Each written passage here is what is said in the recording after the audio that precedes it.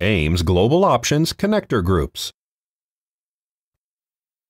Connector groups let you group system connectors of the same type together to present the end user a single entity to select when doing certain actions, such as resetting a forgotten password, terminating logical account access across those systems, or unlocking an account. To define a connector group, select Avatier Identity Management Suite from the product tree and Connector Groups under Options. On the Connector Groups page, select Add. Enter a connector group name.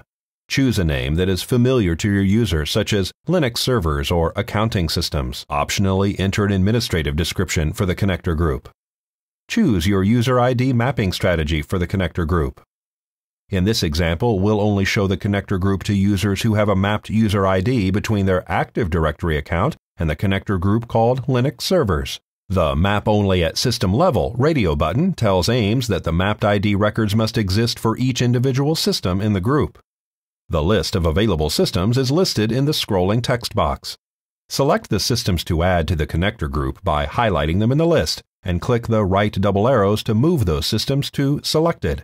When the Allow Individual Systems to be selected in the group is checked, it gives users control over the systems to act on in the group.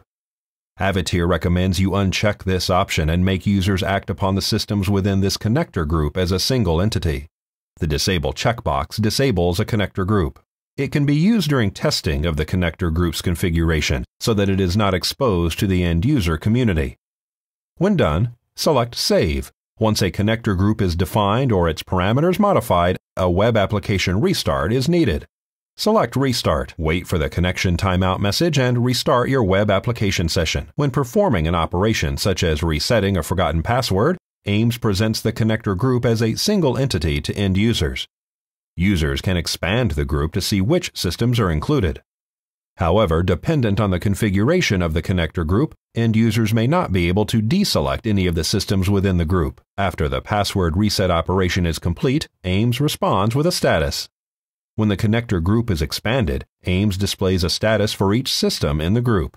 For more AIMS Global Options Connector Groups, visit the Avatier Support Wiki.